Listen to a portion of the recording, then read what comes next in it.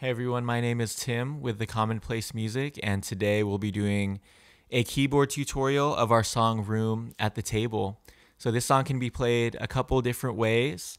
If you're part of a church band and you're playing keys as accompaniment, a lot of times if you have a keyboard that has different sounds, I'll use more of a mellow sound, kind of like a Rhodes or a light keyboard or a Wurlitzer. It sounds like this. It's kind of nice to add a little bit more of complementing what's going on in your band. If you're leading from the front, I think it's helpful to use more of that sharp grand piano sound, kind of like this. And so just keep in mind wherever you're at with your worship team, if you're leading or if you're accompanying, if you have access to a more high quality keyboard, just being aware of the sounds that you use. But getting into the song, we're going to be going over it in the key of G. And again, you can do the song in whatever key you're comfortable with. Usually if it's a female lead, we'll do it in either the key of D or an E. But for today, we'll be doing the key of G. And I'll be using, throughout the tutorial, I'll be using the Nashville number system. So if you're not aware of that, just take a look at it online. It's a great way to learn chords and to be able to switch keys without having to worry and memorize what you have to play. And so we'll get into it. The intro chords are actually the same as the chorus. And so as I go over these, just keep that in mind for when we get to the chorus later. And so it starts off with the 4 and it goes into the 1 like this. And then 6, 5, 4.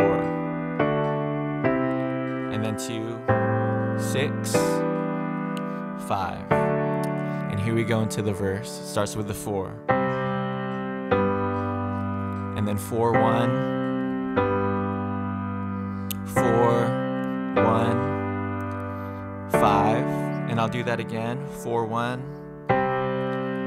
And if you notice, I'm using key voicings that are pretty close together. Because it's the verse and it's quiet, I don't want it to be too crazy. And so to the chorus, it goes 4, 1, 6, 5, 4. And then 2, 6, 5. We'll do it again. 4, 1, 6, 5, 4. 2, 6 to the 5. And at the end of the first chorus, we'll end on the 1. And if you hear the song, this is kind of when the electric guitar comes in with the do do do do do do do. And so that'll go on for about a measure, and then we'll get into the second verse. And it'll go again with the 4 into the 1.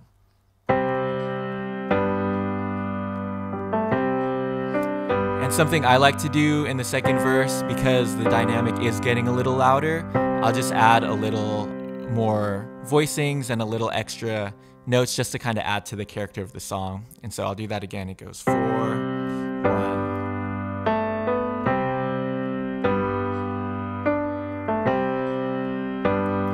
End on the 5, and we'll go to the chorus, back to the 4, 6, 5, 4,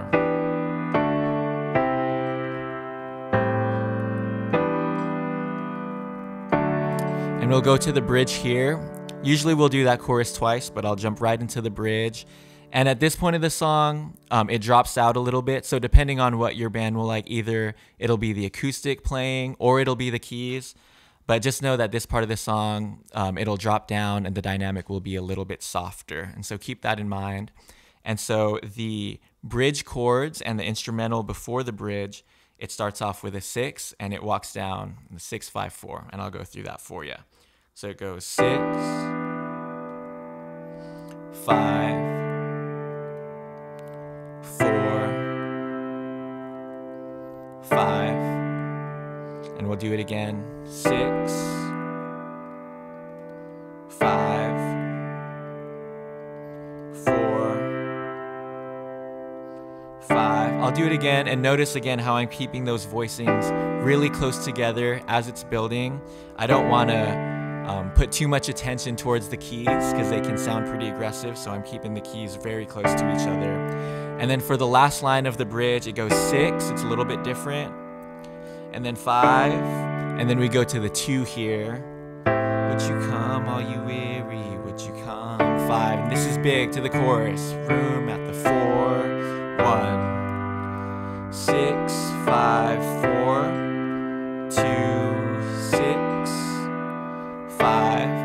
And this is a big part of the chorus. We'll repeat it again, and we'll probably end on a slower version of the chorus. And so pretty much that's a run through of our song Room at the Table. We hope you enjoy. Leave any questions or comments in the section below.